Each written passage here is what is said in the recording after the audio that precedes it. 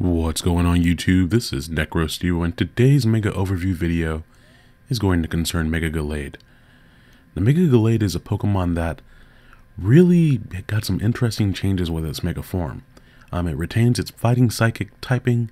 Unfortunately, it just gets the ability Inner Focus, which in doubles is probably a little bit more useful. Fake Out is much more prevalent in doubles.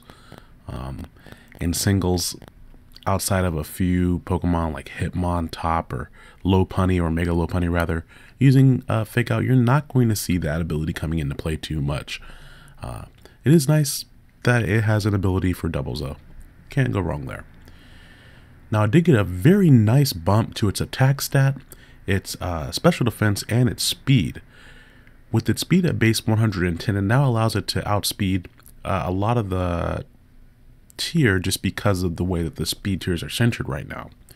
And a base stat of 165 for its attack allows it to do very, very high amounts of damage without even needing to set up.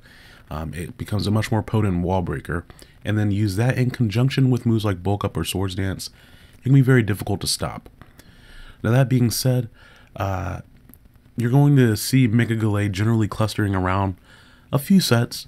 As I just mentioned, Bulk Up is probably going to be one of the more popular ones, just because it has a nice defense stat. It's probably a little bit above average.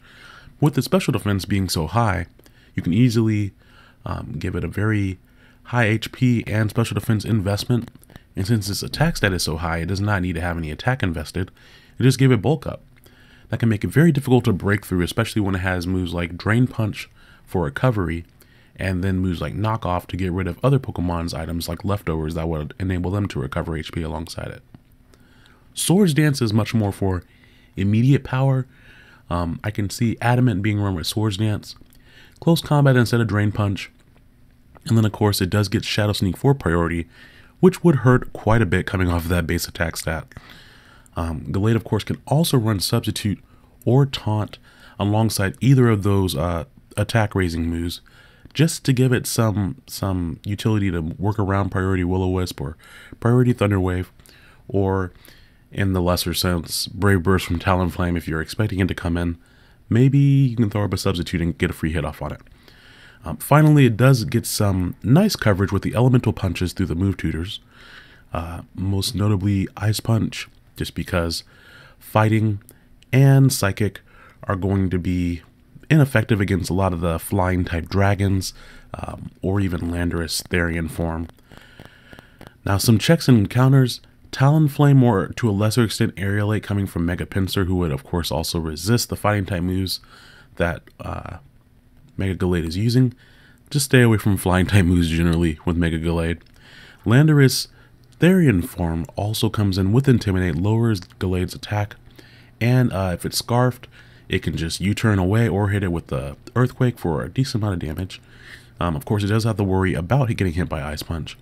And then Sableye or other pranksters that can use Will-O-Wisp aren't really worried about the fighting stab attacks. And here, Sableye and Spiritomb, for that matter, both are immune to Gallade's stab type attacks. So Gallade is left using Knock Off or Shadow Sneak, or maybe its Elemental Punch in order to get some damage, and will basically just get burned for its trouble. You also have to choose between using Zen Headbutt, which has slightly more power and the chance to flinch, over Psycho Cut, which has perfect accuracy, unlike Zen Headbutt. Psycho Cut does have a high critical hit ratio. Of course, that's nothing to rely on. Now, some really, really good partners for Mega Gallade, because it, especially if it's functioning more as a wall breaker, Mega Gallade can wear down the opposition very quickly.